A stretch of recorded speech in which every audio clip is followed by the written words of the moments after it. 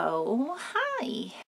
This week I'm tackling this skirt that I am super in love with the fabric of. Look at me, starting out very good with words. I actually found this at a thrift store in Connecticut because anytime I go visit friends, I make them go thrifting with me because it's not a thing everybody does. And I've done it my whole life, so it just feels second nature. Like if I'm in a new area, I love going to secondhand shops. Even just for window shopping, it's just super fun. Here's a little thrifting pro tip, by the way.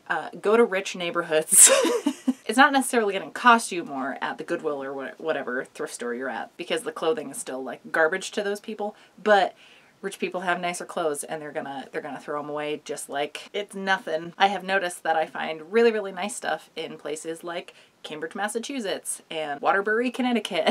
Actually, Hooksett, New Hampshire seems to be where all the people from Bedford go, and Bedford is kind of a ritzy town, so I find very good stuff, including so much fabric, as well as like pretty nice clothes for no money. Anyways, classism aside, I want to make this skirt into something I would actually wear because, a little fun fact about me, I do not like pleats. There has never been a time I've been in something with pleats that I've been like, yeah, I appreciate this technique having been added to this garment. I don't like it. The one upside of the skirt having been pleated is that we get extra fabric, y'all, and that's all I ever want.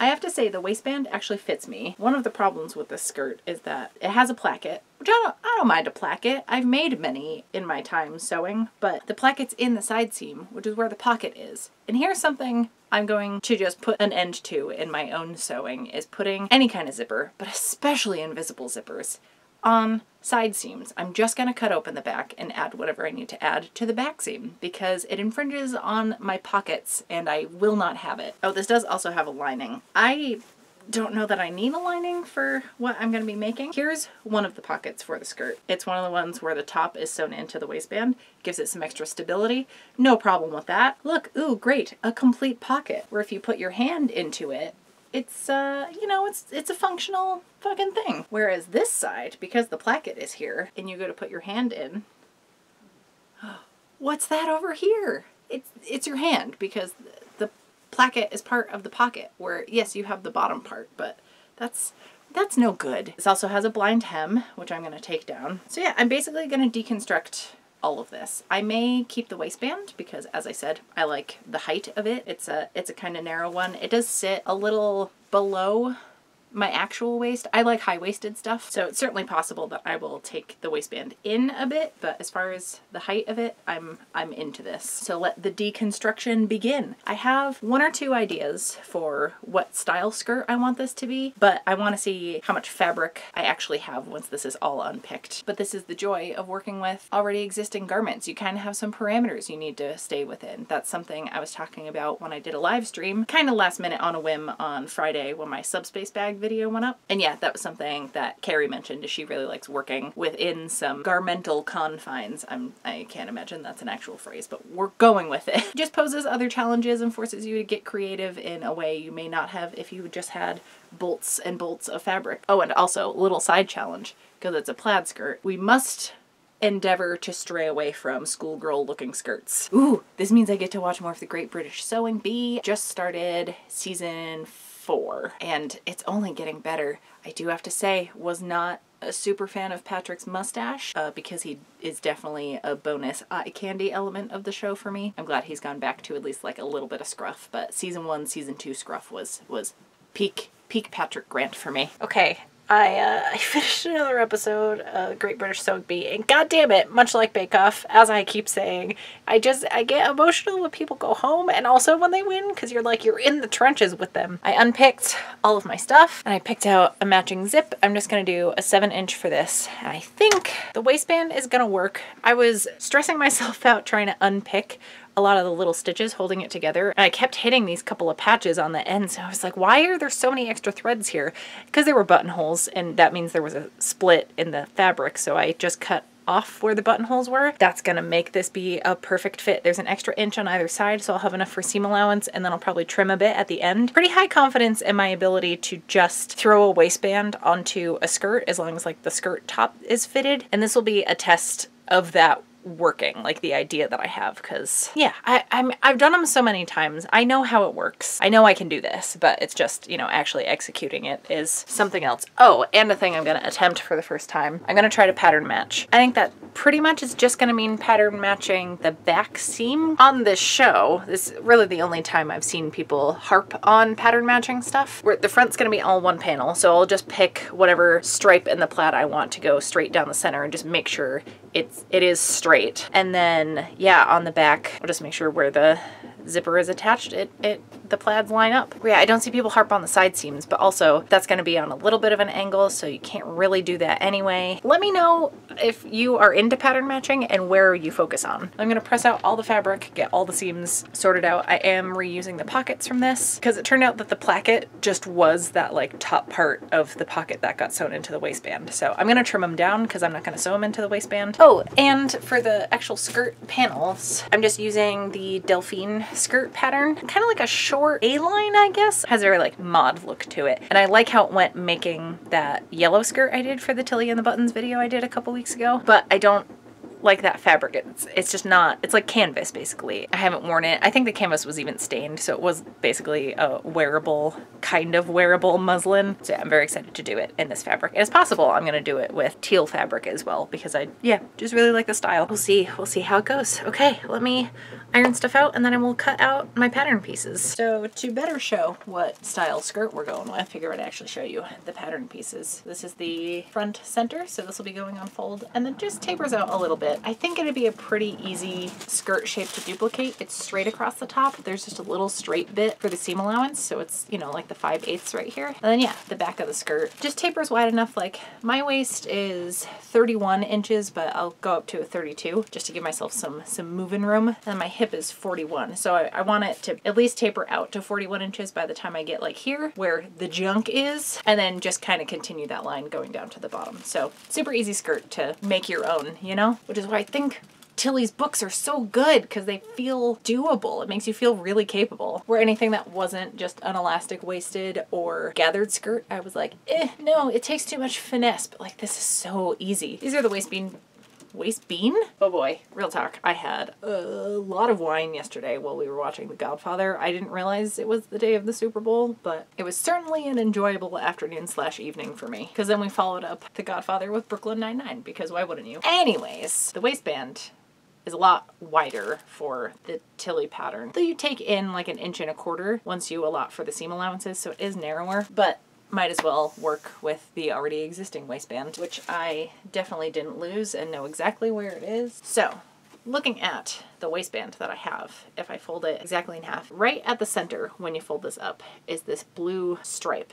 So I'm going to find that in one of the big panels. This is just one of 2. Look at how much fabric we have. That was a big skirt, and I thank it for its services. Oh, interesting. Okay, so I'm looking at the fabric, and the waistband was not cut on the grain, because I'm trying to find the blue going up and down to match it up, but it's going across here, and that's where a little bit of the stretch is, where it doesn't stretch at all when you go top to bottom. Interesting. Okay, so maybe, I don't know, do I line up the purple plaid, or do I intentionally offset it and go with like the green? Yeah, that looks more intentional. Or I think doing this emphasizes that the blue on the skirt is going across. All right, we'll do a green line straight down, and that'll be the center, which actually it makes it easier because that's right where I'm going to fold the fabric, because the front needs to be cut on the fold. This isn't over far enough. This is, though. That's going to be our folding line. That was the sound of my tax paperwork falling to the ground, trying to make its presence known and not letting me forget about it. You will be temporarily avoided, but never forgotten. All right, yeah, I think that's going to do it. And yeah, we'll fold right along this line. And since there is some like wobbliness to the fabric, I'm just making sure that these stripes continue so that it doesn't get off kilter once we're moving away from the center line. I am actually really enjoying laying this fabric out. Ooh, I'm excited. Okay, let me get my pattern weights on here. Just super make sure that's still in the same spot. All right, and I'm gonna cut this out. All right, well that looks pretty dead center to me. Cool. I think that's gonna look great. Oh, and something else to note. Normally I would cut out and then fuse interfacing to the waistband, but there's already some structural, I don't know what this fabric is. But there's some type of interfacing going on in here. We're just gonna work with what we got. And now let's figure out the back pieces. I'm giving myself a 1/2 inch seam allowance on the back. I just have to cut 1/2 inch past whatever point in the pattern I want to line up. I just also want to make sure that this isn't like upside down. I think it'll look weird if the front panel had the blue stripes on top and the black on the bottom, but this had black stripes on top and blue on the bottom. Part of me feels like I'm being too particular, but that is the challenge in this project. I just cut the back seam to this last purple stripe here. A little bit of a serged edge happening, but it's all gonna get caught in the seam allowance anyway. Let's give it a try. The only way for me to figure it out is to give it a go. So we'll cut this layer out first and then see where we are. This is gonna take some tedious pinning and then I will cut it out. Oh man, also I wonder if matching up these latitudinal stripes is going to make inserting the pockets easier, because then like it'll be obvious that they're all in the same position, because it'll be like, oh, second navy stripe down is where the top of each pocket is. We'll see. I don't know. Okay, I think I'm happy with how this is positioned. Let's cut her out and start assembling stuff. So I can't emphasize enough how much I hate cutting out around pattern pieces, where even just this aspect of pattern matching, where I get to lay fabric on fabric and cut around that and it's malleable. Oh, living the goddamn dream. So my next step will be serging all the long edges, so side seams, and then the center back seam, as well as the edges of all 4 of my pocket pieces. I am going to cut this curve down because I'm not attaching it up into the waistband, so I just need to make sure my hand is still going to fit in there, and then just take it down at a point I feel happy with. And actually that'd be on this side. My pockets look like that. Great. I love when the adjustments I have to make are the fastest thing in the world. So yeah, let's get to serging. Going to start attaching the pockets. I'm going to go right sides together.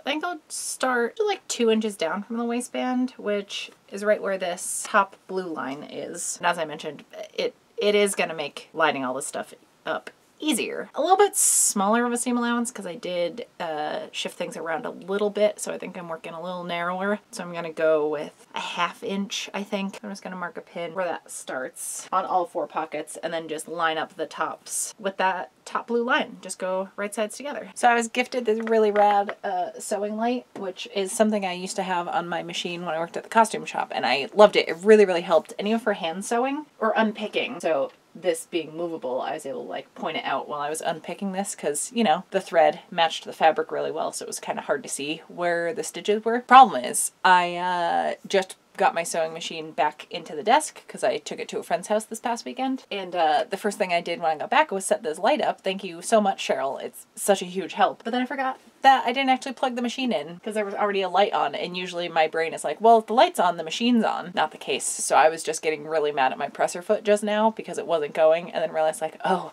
it's not actually plugged into the outlet. Here we go. Now I'm going to press out all the pockets. And I'm going to press the seam allowance towards the pocket on all 4, so just away from the center. And this fabric is a real bitch to press out, so I do have a lot of steam. You can hear it gurgling a bit.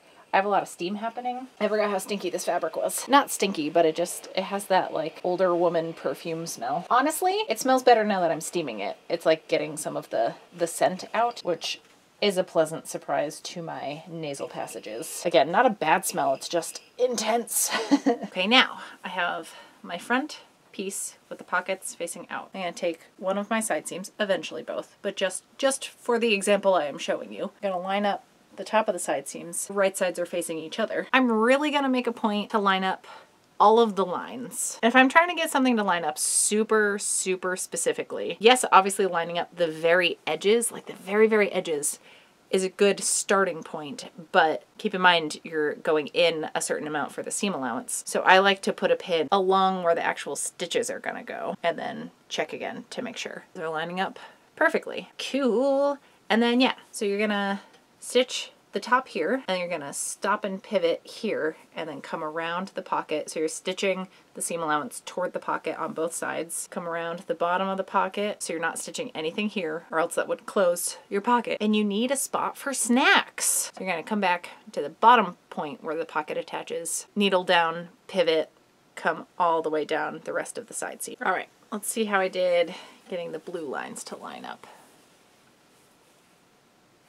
Okay, it's probably gonna be more noticeable down here. Does it? It worked! Yeah! Side two. Oh, you guys. All right, now I'm going to press the side seams to the front. And then yeah, we will attach the waistband. Now, if I was working with just a plain fabric, I would find the center and then make a little notch at the top. But because we based the entire piece around this center emerald line, I know exactly where the center front is. It's coming together. All right, let me press this out and then yeah, waistband time. Cool, cool, cool. Also, yes, I have snacks. I have crackers and chutney. I've never had chutney before. It's like a savory jelly jam with my Stonewall Kitchen roasted garlic crackers, which are not at all flavorful. So thankfully this has all the flavors and it's very intense. Super not sponsored by Stonewall Kitchen, although the strawberry rhubarb apple jam that they make is one of my favorite things in the entire world. Like favorite foods, top 5 list, hands down. They don't often have it, which is a bummer. So anytime I go up to York, which is where the like hub of Stonewall Kitchen is, I don't know if they're countrywide or just a New England thing, I'm not sure, but I think that like the original store is in Maine. And yeah, I always try to look for it there. If they want to send me a bunch of that shit, I am here for that.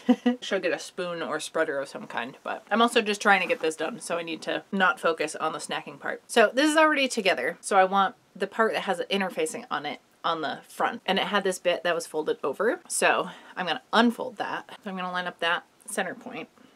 Oh, I'm all sticky from the chutney with that emerald stripe. Pin it right there. And then yeah, just work my way around. Then I'm also gonna line up the edge of the waistband with the edge of the skirt. I'm gonna let it overhang just a little bit. And yeah, I'm basically just gonna try to fit the rest in here. All right, so I have that front edge of the waistband pinned right sides together to the front top of the skirt. So I'm gonna stitch that in, keep my seam allowance right up to where this fold is. I don't think it's gonna be too much of a hassle to fit this in. And again, the plaid is actually making it really easy to keep everything even on both sides because there's lines, there's a bunch of marks everywhere. All right, here's how the front looks. I'm happy with that. The other thing I made a point to do is like really keep the top even. I did a little finagling, which meant I had to shorten the seam allowance just to keep it all cohesive. I'm gonna serge these short ends real quick on the waistband because I meant to do that before and forgot. The other end of the waistband that's still sticking out, it is already serged from the original skirt. Here are those edges.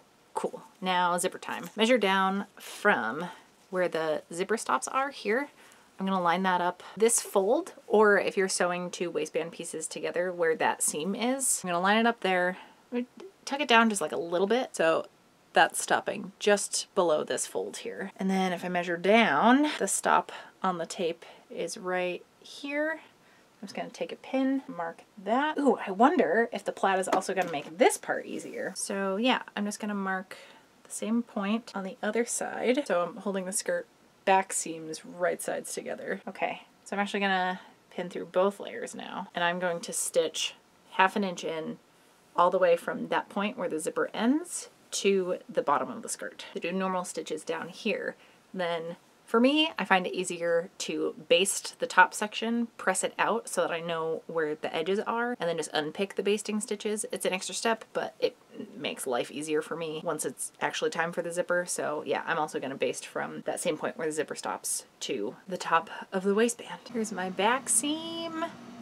Not perfect in all the spots. Maybe I go back over this just a little, yeah, rather than being annoyed about it, I'm just gonna go back over it. So yeah, there's like a part where the stitching goes kind of towards the middle of the purple line and I want it right on the edge. So I'm just gonna restitch that quick and then we're gonna press the seam open all the way up. Oh, hell yeah. Oh, it's so good. Okay, so yeah, from the inside, did you hear that snap? That's how excited I am. My body's exploding from the inside. Now I'm gonna unpick where those basting stitches were. All right, so there's our gap, but we have that nice edge over here. As for inserting the zipper, I'm gonna get that top stopper just below the top of the waistband there. I'll pin in a couple places just to not give myself a headache. Yeah, I'm just gonna stitch this whole thing here, making sure the stop is kind of right at that center seam. Yeah, just do a row of stitching here.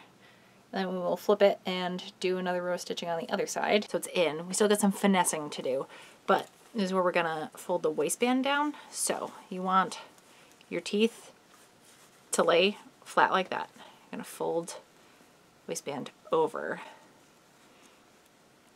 This edge you already attached should have been pressed up into the waistband. Pretend it's still folded down and line up this edge down here. And then we're gonna stitch right next to the edge of the teeth all the way up on the outside, so that when it flips out, the teeth will be at the very, very edge. Ooh, okay, I had a mess up because, you know, the flappy bit at the top, this was sticking out in like the most prominent place, so I had to unpick it and then redo it. I think we're good, so let's fold this out.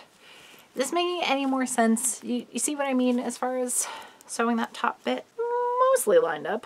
It's better than it would have been had I not adjusted it. Okay, so obviously there's a lot of zipper tape showing, but this is where the top stitching comes in. That finesse I was talking about. So it'll take a little finagling. Feel free to iron as you go, but I'm gonna like smoosh these edges together, pin like crazy, baste it down if you need. Maybe I should do that. Maybe I should get in the habit of doing that. And then just make sure you don't have this bit hanging down, you have it like tucked up. We're back. It's the next day. Girl did some hand basting that I just never do. And it's kind of in the name, like it's quick and not permanent. So it went faster than I thought it would and was like only marginally more time consuming than pinning the amount of pins I've been doing when I've been making skirts like this. So like, why not just hand tack it? I did also realize I didn't actually do that good of a job pattern matching the back. I really gotta work on zipper installation, just having an across the board method for installing it, because I kind of go a little weird with the seam allowance every time I put one in, and I don't know why. I always think I need a lot more back here, but I could have probably had half of this. But overall, I mean, it's still pretty close. I think from a distance, as with most things, it won't be as noticeable. So yeah, I did. I hand tacked all of this, just like a really loose basting stitch. So now I can go over with I'm probably gonna do a kind of longer top stitch on the machine because it's just for appearances. That doesn't help hold the zipper in place because we already did those stitches and those were small. And then I also hand tacked the inner waistband in place. The original skirt just had that serged edge like hanging down. I guess you can do that, but I prefer having this because it also adds some more rigidity to it. So I will go over that with a stitch in the ditch, which is where you stitch like right along where a seam already is. One of many things I'm very thankful I learned about from that Tilly and the Buttons book. I cannot recommend it enough. I promise. Also not sponsored by that. I'm just absolutely smitten with that woman. I can't express to you enough how much I appreciate that book existing, and I cannot wait to get the stretch book. Even just since this year started, we're what, first week of February, I've already grown so much in my sewing skills. Okay, all done. I'm sure to you it looks exactly the same, but everything's stitched down. I tried to pull out as much of the basting as I could, but it was black thread, which matches very well, which is helpful. And also it's a very busy print. But yeah, I'm happy with the top stitching. And yeah, I'm annoyed at what happened with the pattern matching, but just something to practice more. It was literally my first time. Okay, so for the skirt, hem, everything's part of the skirt, huh? I'm just gonna serge the edge and flip it over twice and then do some top stitching because that's just how I like to hem things, because it's the lazy person's method. And then, yeah, we'll make sure I didn't completely mess up the fit of it by doing all this pattern matching and make sure I can actually get it on me. Let's do it! Hey y'all. I love it! I love it so much! Look at it! Oh, it's so good! Glad it has pockets. The waistband still fits. Zipper, I mean, I probably won't be able to see this till I'm editing, but I don't think the zipper looks too bad, right? Until I have multiple layers under here. There we go. Yeah, it's not too puckery around. It is a little like tummy hugging, but so goddamn what. I'm really happy with how the stripes are going down the front center here. This is honestly probably like the top I will wear with it, and yeah, I'm really happy. So yeah, I would call this a success. Definitely need more practice trying some pattern matching, but again, it was literally my first try at something like this. So intensely in love with this color palette. I can't wait to wear this. It's honestly won't be too bad of like a spring fall skirt too, but I'ma definitely layer up some sweater tights under this baby and wear it for the rest of the winter. And I still have a bunch left over, so I'm definitely gonna fuck around with some bag ideas. I'm just pumped that I tried a new thing and I'm not disheartened by it not going perfectly, because I'm kind of notorious for getting mad at things that don't work perfectly the first time, but the only way to get better is to keep at it. So yeah, I'm really, really pumped about how this came out. And thanks again to everyone that joined in on the live stream. I am going to post a thing on my Patreon of some project books I have already and let you all vote over there on what it should be. You don't have to be part of my Patreon to go vote for it, although I'll be real, they're gonna have more sway. It's not gonna mean that that's gonna be my next video, but it will be the next project book in the lineup. Feel free to go over there if you want to check it out. Yeah, speaking of Patreon, thank you so much to everyone that's been supporting me over there. It's so incredible that I have so many of you pitching in towards me bettering myself. I wouldn't be able to take the time like I am without you all over there. All right, so yeah, I'm gonna keep working on my to-do list. I know coffee is not helping me hydrate, but I need it. And I will see you all back here with a new video next Friday. Yeep, thank you so much for hanging out. Oh, hi. Oh, goddamn. Girl needs a haircut. Definitely almost just touched that iron because I'm a ham-fisted ogre.